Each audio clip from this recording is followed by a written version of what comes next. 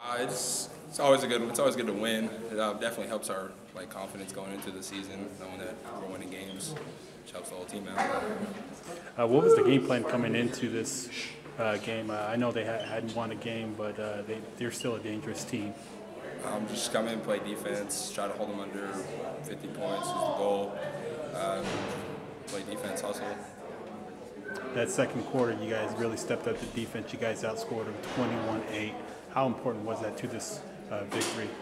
It definitely helped a lot. Showed that we like our confidence in ourselves, that we can play against teams, anybody.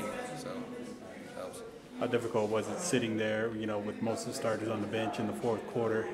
It wasn't difficult at all. It was actually pretty fun watching all the other kids come in and play. What does a win like this mean for you guys? You guys are undefeated. I know it's early in the season, but what type of momentum does this give you guys moving forward?